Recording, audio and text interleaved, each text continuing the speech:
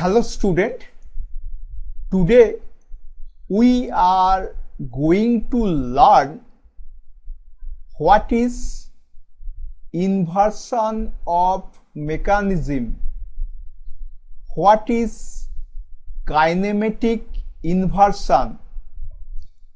Under kinematic of machines, this is a figure of kinematic chain. We know when one of link is fixed in the closed chain kinematic chain, then it is called a mechanism.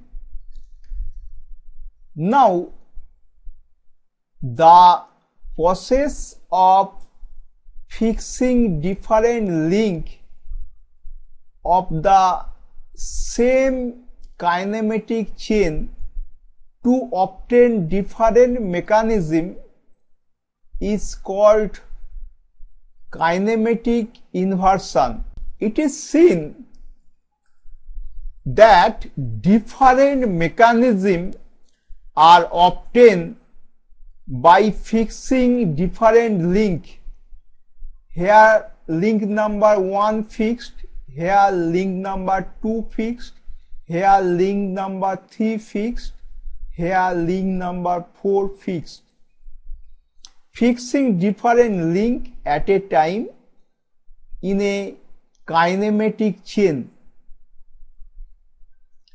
In this process, the relative motion between various link is not changed. Relative motion 1, 2, 3, 4 in this figure are not changed, but their absolute value with respect to fixed link may be changed.